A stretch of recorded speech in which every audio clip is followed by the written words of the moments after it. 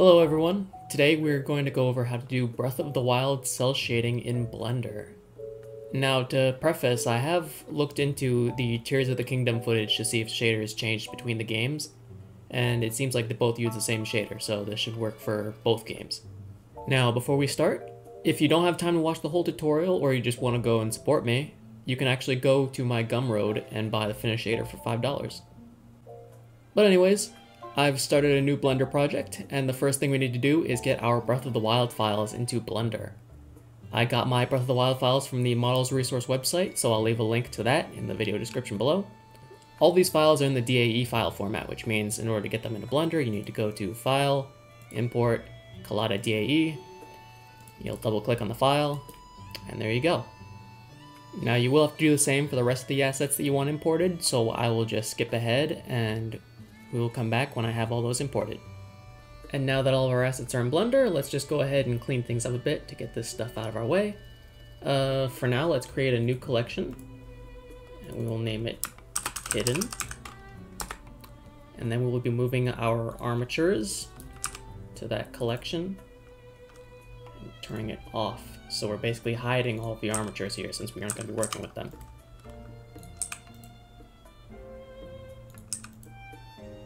And we can also do the same for the base body that Link has, because we don't need that anymore. He's wearing clothes.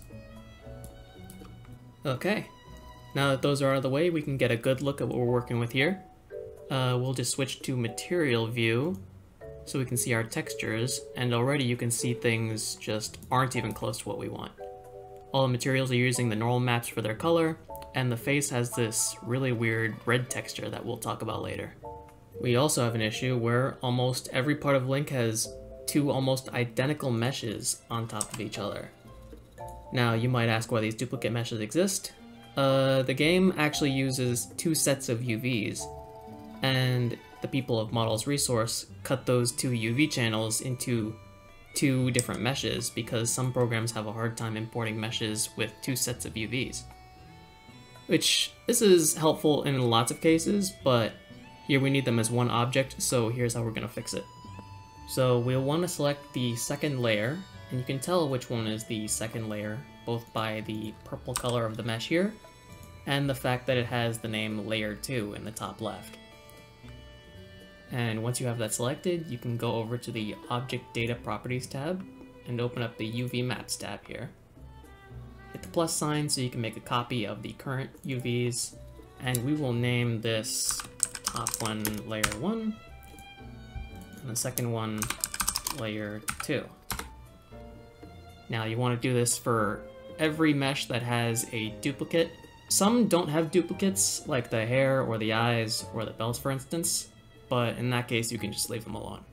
If you're using assets ripped directly from the game and not from Models Resource, then you'll likely have both of the UV channels on the same mesh already. So just name them both UV channels Layer 1 and Layer 2, and you'll be fine. What we're going to be doing is a data transfer to move the UVs from the Layer 1 mesh to the Layer 2 mesh so we can use them in one single material. So we're going to want to select the Layer 2 mesh again and go to the Modifiers tab. We're going to add a data transfer, and it's going to ask us for a source. We're going to want to put our Layer 1 mesh into here. So let's hit H to hide our Layer 2 so we can see our Layer 1, and we'll add it as the source. Now we're going to want to hit Face Corner Data and open up the tab here. Hit the UVs button, switch the mapping to Topology, and open up the UVs tab down here. Now this part here is basically asking us which UV channels we want to use to transfer from the Layer 1 mesh, and which UV layer on our second mesh that we want to overwrite with that. So let's select the UV channel, and then let's overwrite Layer 1. We'll hit apply, and now we don't need our Layer 1 mesh anymore, so let's just move that to the hidden collection as well.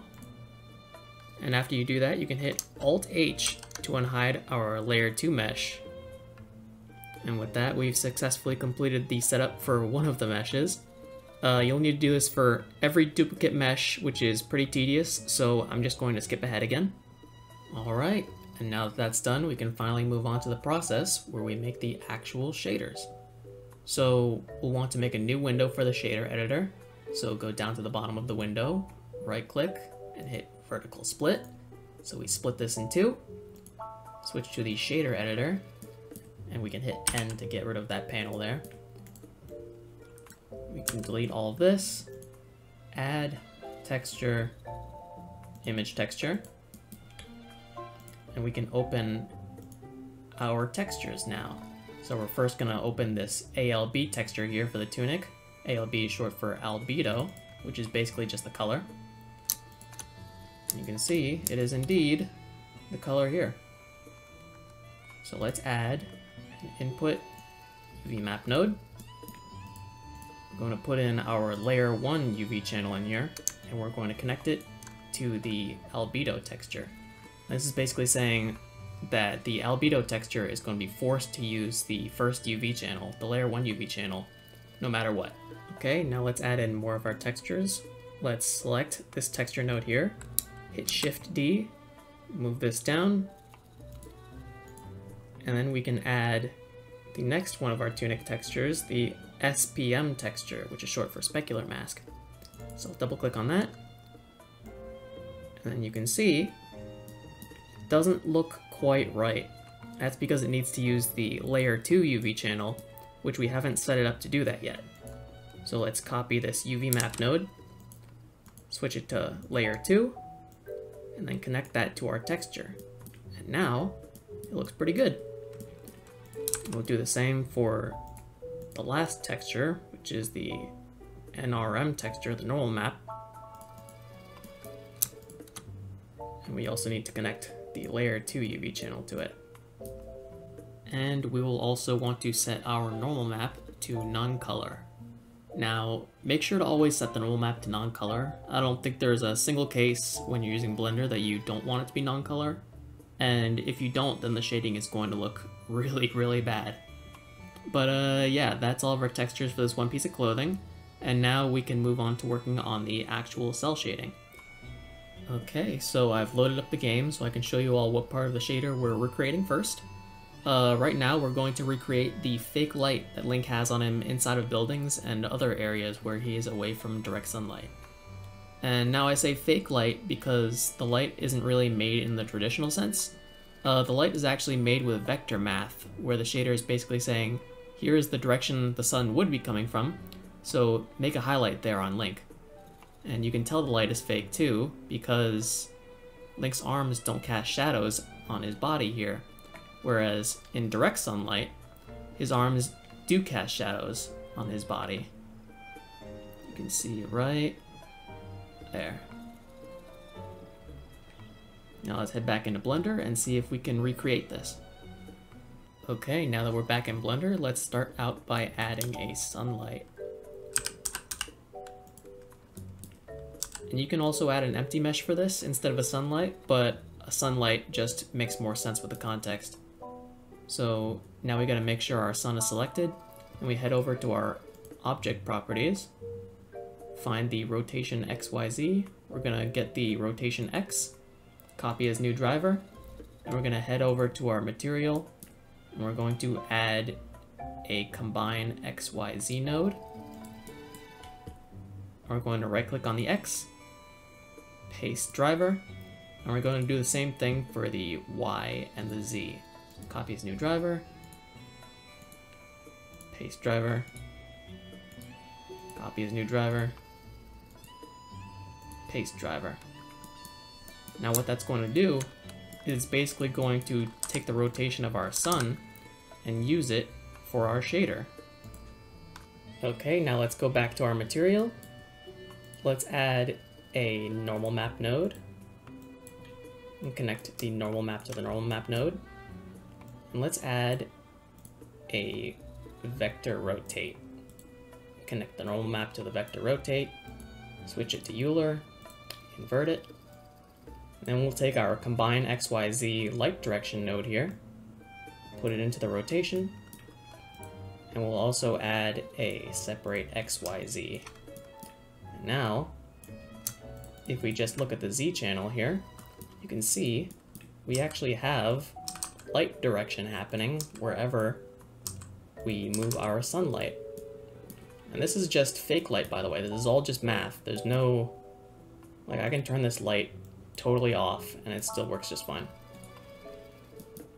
I do need to add some sharpness here, though, so let's add a math node. Switch it to multiply add.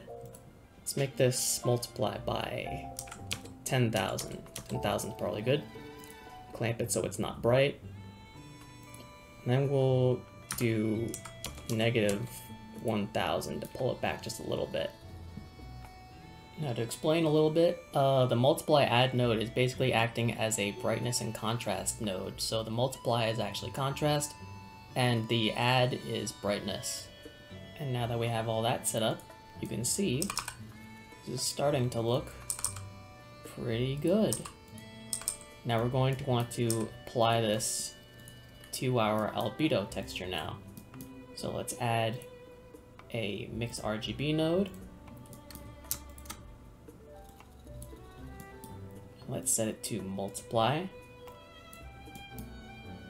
Now let's add a value node. Let's set this to 2, probably works pretty well. And then we want to take our multiply add node and put that into the multiply here. Now you can see there's something happening here. We're starting to have actual sunlight now. Now, one thing I forgot to mention is you're actually going to want to go to the view transform here in the color management settings and set it to standard. This is basically switching from Filmic to sRGB, which is going to make your colors look better. Now, you could either do that, or you can stay in Filmic, and you can actually switch the albedo texture to Filmic sRGB, so that way the texture actually fits the sRGB to the Filmic space. So that means you can use an environment in full Filmic without having to worry about your sRGB textures here. And with that, we have pretty much all of the basics done so far, and I will see you all in part 2 where we'll go over room lights.